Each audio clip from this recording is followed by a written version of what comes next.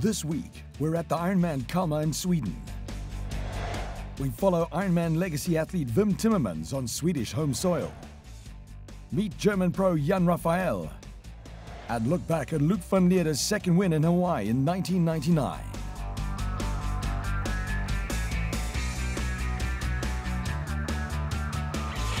Kalmar, a city in the southeast of Sweden, hosts the inaugural Ironman Sweden.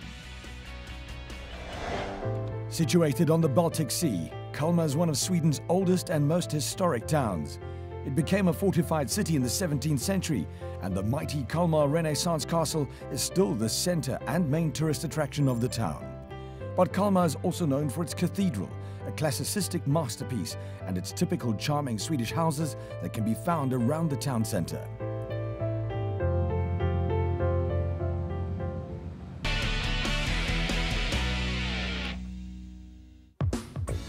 The official Ironman premiere in Kona is the home event for Swedish age grouper Wim Timmermans, who this year, through the Ironman Lottery and Legacy program, was selected to race the World Championships.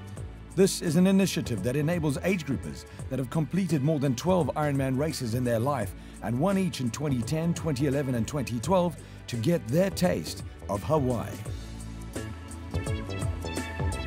The Ironman Legacy program is a fantastic initiative for people like myself. Put a lot of time and effort into the sport. It's going to be a great opportunity to stand on the finish line together with world champions, world-class athletes, and finally do Kona Ironman. Timmermans has completed 27 iron distance races, and in the last 6 years he has committed his life to the sport. I do solid training, which could be up to from 15 to 20 hours a week, leading up to the first Ironman event of the year, which is normally in May or June. And then I still keep fit during, because my plan is to do 4 or 5, 6 Ironmans last year. Like every Ironman athlete, Timmermans is supported by his family, and they are proud of his achievements. But my dad, he's 47, he has a wife, he has 3 kids, and he has a full-time job. And so to be able to accomplish this outside all of those aspects, I think that's pretty impressive. Some people do it in 8 hours, some people do it in 15 or more hours. The emotion is yet the same. It's a feeling of fulfillment, personal dedication. All the time and effort that you've put into leading up to the race is by finishing in the finish shoot will give you a very special feeling. One of the main contenders for the title is Jan Raphael from Germany, and he leaves no doubt why he is in Kalmar. My goal is to win here, nothing else. I didn't come to Sweden as a tourist because I want to have a nice holiday. I can do that the week after. My greatest strength is that I'm a very balanced athlete, a good all-rounder, stable in every discipline. But compared to athletes like Andreas Böcherer, I don't have his definitive strength on the bike. In a field with other top athletes like Andy Böcherer and Portugal's Sergio Marquez, Raphael knows it's not all about pre-race tactics, but also the ability to react to the developments in the race. It's changed a little bit, and these days you've got to go with what's happening in the race. You can't just look at your wattage and heart rate, but you've got to be there when the heat is on. For me personally, it's time to win an Ironman again. The first Ironman victory was at my Ironman debut in Florida in 2006, and that really was a while ago. Liegt jetzt ja doch schon ein paar Jahre zurück.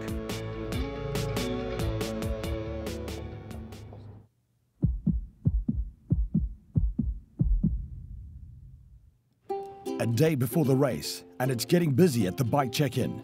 As German pro Andy Böcherer arrives, he knows only too well that his main rivals for the race will be his fellow countrymen Raphael and Raphael.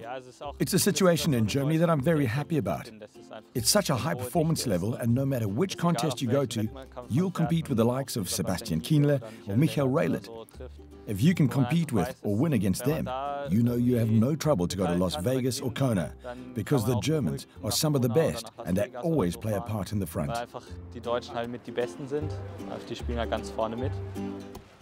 Not only German athletes like Böcherer, but also Portugal's Sergio Marquez and Sweden's Jonas Djurbach are in Kalmar with a chance for a podium position.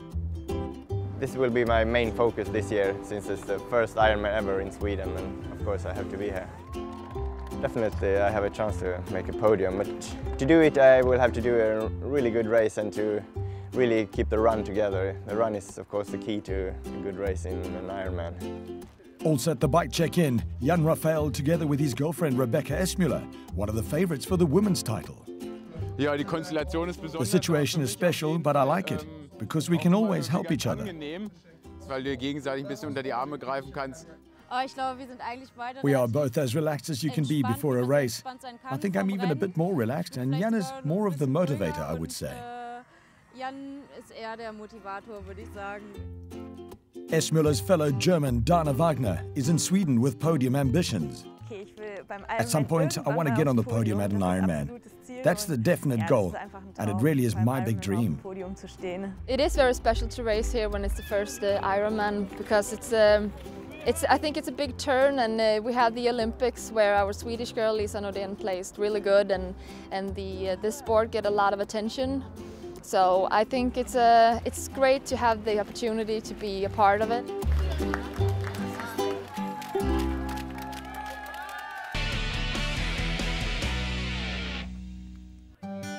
A stunning sunrise greets the 1,400 athletes from 40 countries on race morning, and the pros and the amateurs soak up the atmosphere as they prepare their bikes and race fuel for the last time. It's really a magic moment. Everyone is very nervous, everyone is very excited at the same time. So there is a tranquility of anticipation of a very, very big day ahead. Mentally you prepare for the swim start and first transition. Everything else just happens, and it doesn't make any sense to tactically plan too much in an Ironman that takes 8 hours. Of course, everyone is nervous. I think everyone's pulse is more around 100 than 60. And at some point you've had enough of being nervous, and you can't wait for the start shot. As the athletes walk down to the start at Elevatorkajen, most of them are relieved that it's a water start. In the water we are divided along the start line, and of course there is a bit of pushing and shoving as well, but really it's much more relaxed. Have control of your feelings and not get too nervous. Focus on what you're going to do. Convince yourself you're prepared enough and that it's going to be a good day. I can really feel it. Everyone is very concentrated, is in its own world, making last final preparations. And I think everyone is very relieved, given the conditions today.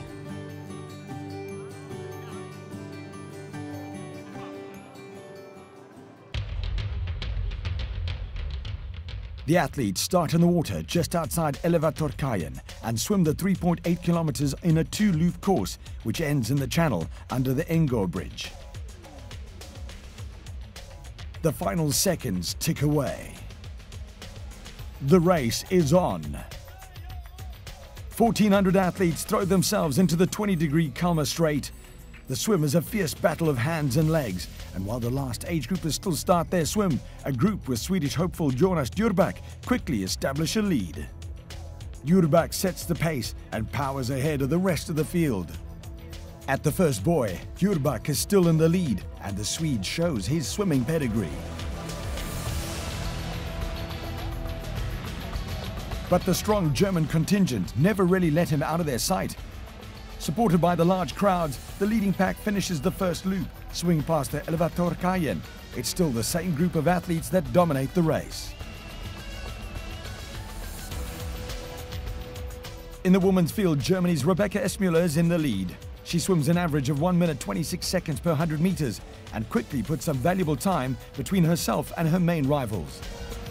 Swimming at a speed of 1 minute 16 per 100, Andy Becher now takes the lead in the men's field, but it's a tight race and the rest of the lead group is on his toes. Becher, a notoriously strong swimmer, keeps his lead down the finish straight, and he exits the water together with fellow German Horst Reichel. They are closely followed by Djurbäck in third and Raphael in fourth place.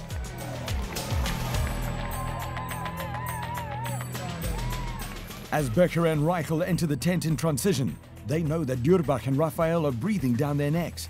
It's a tight race, and every second in transition counts. Djurbach and Reichel leave transition together, closely followed by Raphael, who is on the chase.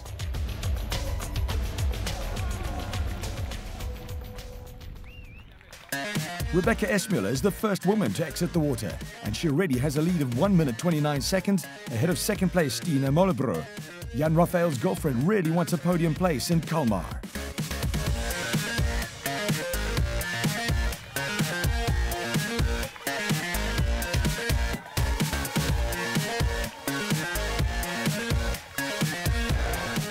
In the meantime, hundreds of age groupers still battle it out in the open waters of the Baltic Sea.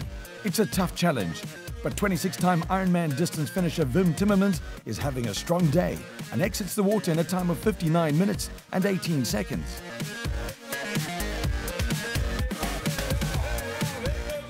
How did it go? Yeah, it's okay. Swim sub 1 hour, it's okay. See you later. As he leaves for the bike course, Timmermans looks fresh and extremely motivated.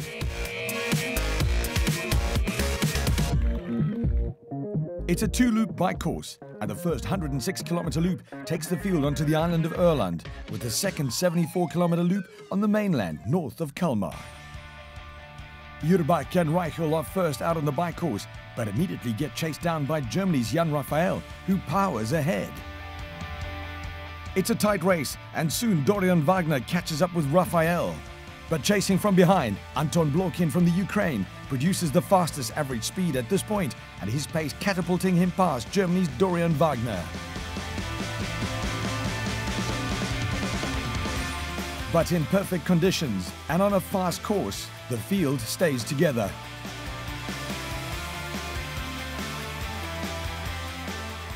In the women's field, Rebecca Esmüller flies along at an average speed of 37.9 kilometers per hour. And after 39 kilometers, her strong swim and bike have her more than 4 minutes ahead of Dana Wagner. Knowing that her heel injury will negatively impact her run, Wagner goes all out on the bike and makes up time on the leading Esmüller. In third place, Swedish favorite Ursula Lundström is staying in touch with the leaders on the bike. Far behind in fourth is Japan's Emi Sakai. It's not just the pros flying on the fast Swedish track. An age grouper Wim Timmermans passes the 39-kilometer mark in just over 2 hours of racing.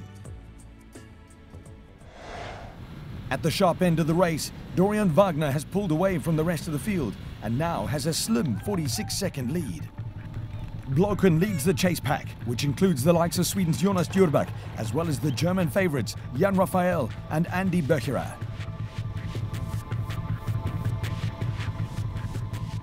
Wagner's caught by the pack, and the surprising aggression of young Swede Carl-Johan Danielsson sees him pull away. Speeding along at over 41 kilometers an hour, he is now in charge. The women's race has got a lot tighter, and between kilometers 2 and 20, Esmüller has lost more than 2 minutes on Wagner, and then the inevitable happens, and Wagner overtakes Esmüller. Could this be the turning point of the race?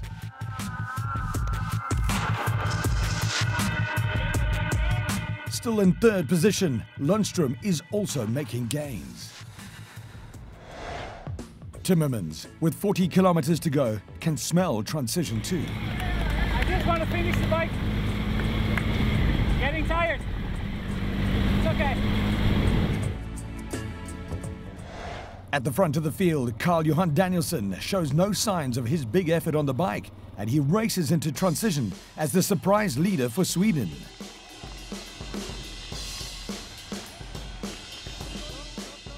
After exiting the water in 8th place, he put down a phenomenal bike split and can't believe himself what is happening.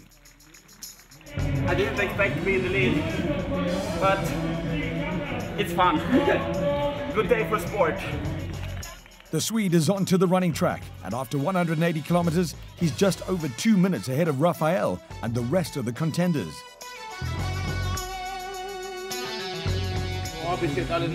So far, everything is going according to plan. I can't complain, but there's still a bit to be done.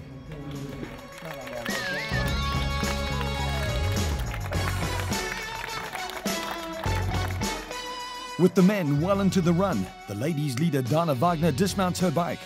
Trailing after the swim, she records the fastest bike split and is first into transition. After 180 kilometers, Wagner enjoys an advantage of more than 4 minutes over new second place Åsa Lundström.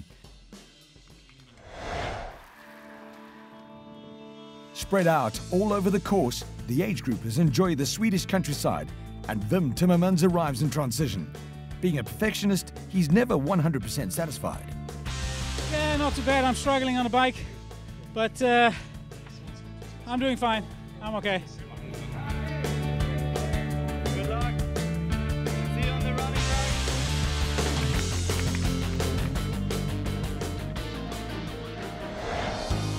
After the break, will it be a dream Swedish win for Danielsson? Can Wagner run to victory through injury? And is Wim Timmermans on track?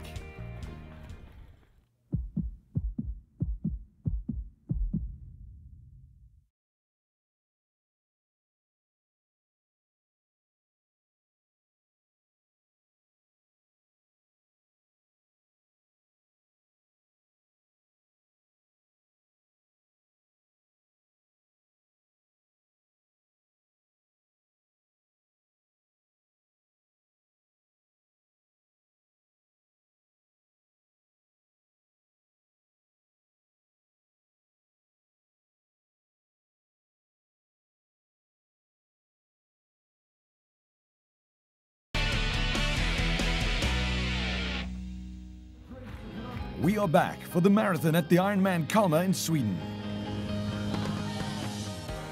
The 42.2-kilometer run course heads to the north of Kalmar, and the 3 loops lead the athletes back to the historic old town and the finish line on the main square.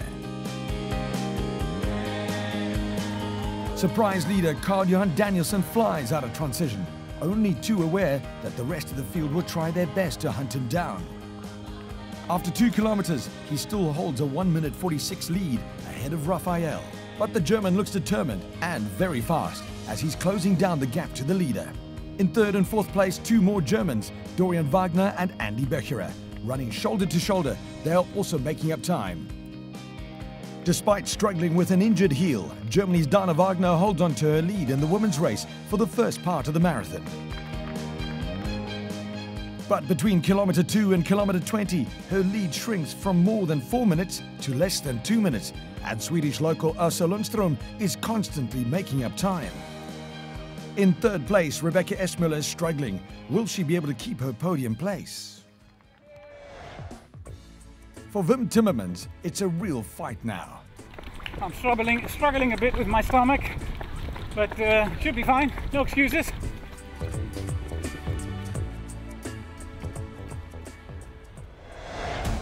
At the front of the race, the inevitable happened, and Jan Raphael has overtaken Danielsson. Powering ahead, the German now seizes his chance as Danielsson struggles to keep up his early pace.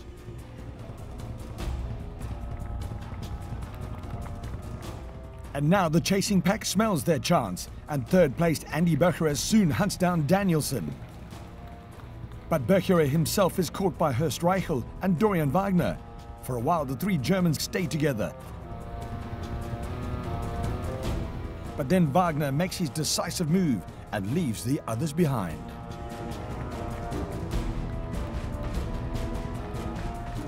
Up front, Raphael is in cruise control, and he now holds a comfortable lead.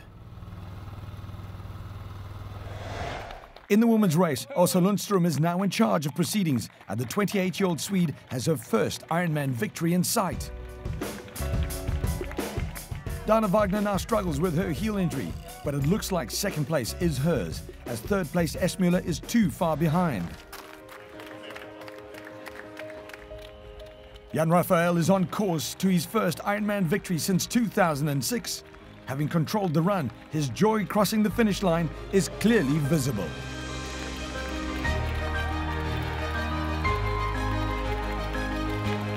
The perfect day. I don't like to talk about the perfect performance because it's difficult to define that, but I'm just so happy with my performance today.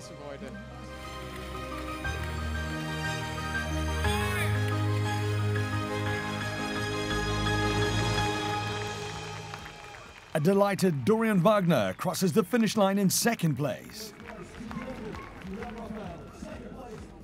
I'm very happy with the second place, and of course I knew that I trained well in the last few weeks, and I did expect something, but I'm just happy that it really worked out. In third place, another happy German, Horst Reichel. And in fourth place, breaking the Swedish record, the new Swedish champion, Jonas Djurbach. In the final results of the inaugural IRONMAN Kalmar in Sweden, Germany owns the podium.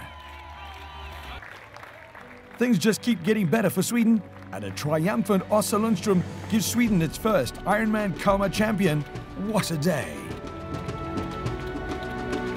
My God, it's like a dream. Amazing. What an experience. Great race. Despite her heel injury, Dana Wagner fights to a valiant second. It's gigantic. The run course, especially here in town, was so much fun. In third place after a late charge, Emi Sakai from Japan. And in fourth, Rebecca Esmüller. A dream Ironman debut in Sweden with a Swedish champion. 47-year-old age grouper Wim Timmermans has not far to go. His wife and daughter wait for him as he crosses the finish line to complete his 27th Ironman distance race. I had a good race. I had a solid sub 1 hour swim. I went very hard on the bike, but I couldn't maintain, so I think I went 5:05. The run, as usual, was a disaster, but the public, especially Marie and Maddie, cheered me on, and 10:13 is okay. Yeah, he's not a real human. He's made of titanium or something. We don't know. Okay, enough already, enough already.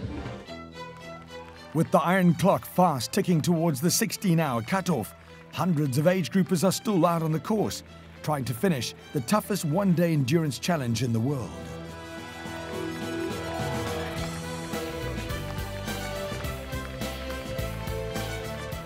In Ironman, a finish is a win. And for the first time on Swedish soil, these athletes are official Ironman finishers. For many, a long-hedged dream comes true.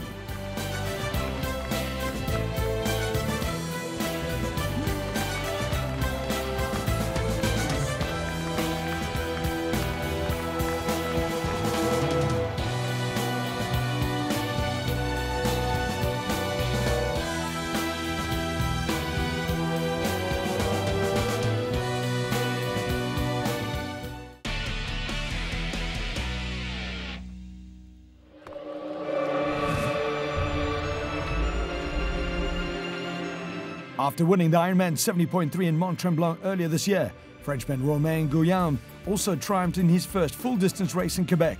Second place went to Spain's Alejandro Santamaria, and third to Matthew Russell from the US. In the women's race, Jessie Donovan beat fellow American Uli Brummer into second, and Canadian Rachel Kears took third place.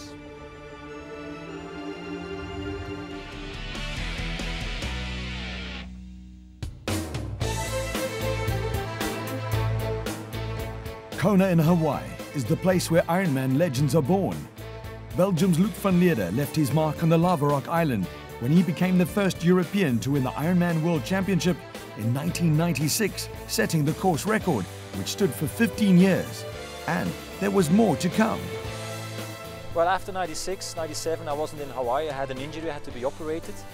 So I only started racing in the summer of 98.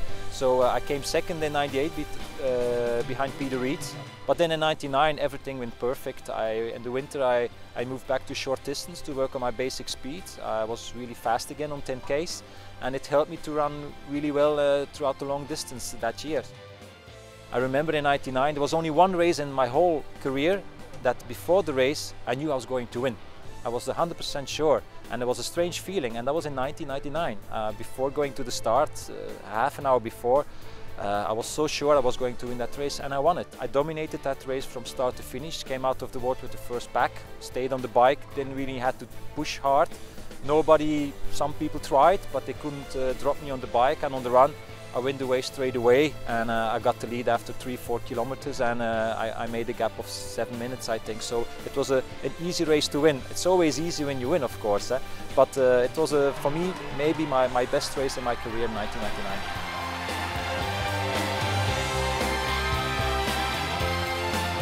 I think winning 99 is maybe more special.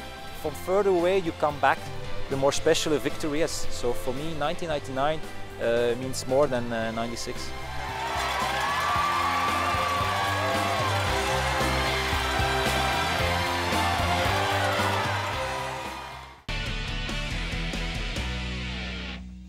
Next week, we're at the Ironman 70.3 Tellemsee in Austria. Find out if Michael Görner and Daniel Fontana can continue their good 2012 seasons, and learn about the fastest way to get through transition.